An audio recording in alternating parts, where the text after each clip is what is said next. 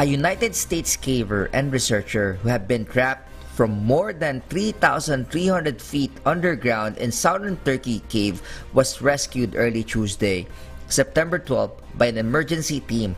It was confirmed by the Speleological Federation of Turkey in a post from X, formerly known as Twitter, and congratulated those who helped with the rescue operation.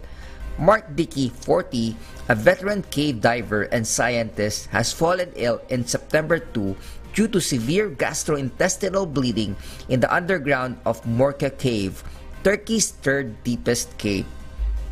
About 150 people from different countries have joined the rescue operation that lasted for 9 days, and the European Cave Rescue Association said that all cave rescuers who took part in the effort remain fit and well.